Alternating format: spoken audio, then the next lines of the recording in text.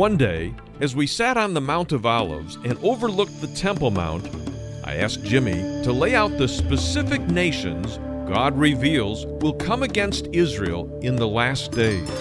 Jimmy, as we look across the old city of Jerusalem and we see the Dome of the Rock, the third holiest site for the Islamic world, and you also see the Jewish Temple Mount here, which is the sacred mount of the Jewish people across the world.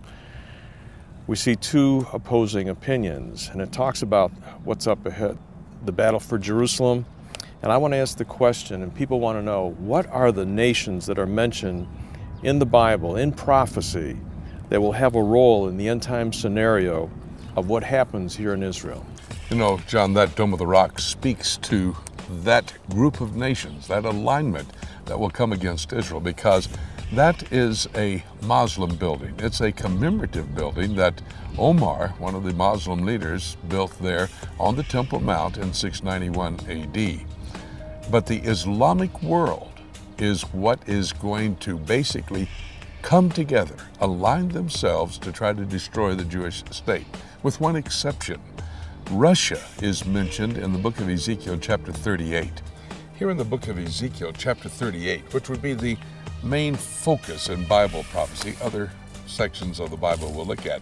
But in Ezekiel 38, it talks here in verse 2 about Magog. Gog in the land of Magog. Now, Gog would be the person, Magog would be the particular state that it's talking about.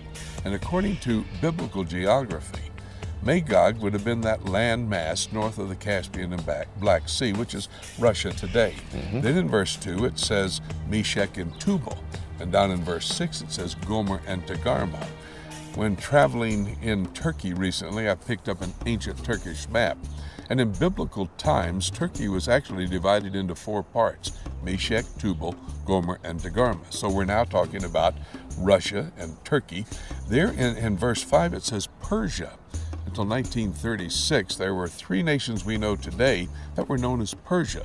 Those three nations are Afghanistan, Pakistan, and Iran.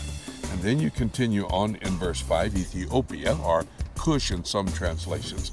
That would be Ethiopia, Somalia, Sudan. And then in verse 5 again, it says here in my Bible, Libya, or maybe in another translation, Put. Well, that's modern-day Libya, Colonel Gaddafi. You have to coordinate this with Daniel chapter 11, verses 40 to 45. It talks about the king of the north. Earlier in chapter 11, you find out that is what we know as Syria today. And the king of the south would be Egypt today. And then going over into the book of Psalm, you go over in the book of Psalms chapter 83, and it talks in Psalm 83 about a list of nations. It mentions here the Ishmaelites. Well, that's modern-day Saudi Arabia. And then in verse 5, it talks about Tyre. That's modern-day Lebanon. So we're now seeing a list of Arab nations, with the exception of Russia, who will form this coalition to come against Israel in the last days. All right, the principle that you're using is that when the prophet saw geographical areas in his own day, he had to mention those names as being the people from those geographical areas that would be coming against Israel in the future. John, that's a hermeneutical principle when you look at biblical geography. Who was the author writing about? Who was King David writing about when he wrote the Psalm? Who was Ezekiel writing about when he wrote Ezekiel 38? Who was Daniel writing about when he wrote the book of Daniel chapter 11? They were talking about specific states or nations that were in existence at that time. We don't look at a nation today, we go by what God's word says. So if he's going to talk about a prophecy, we have to be specific about the locations as well.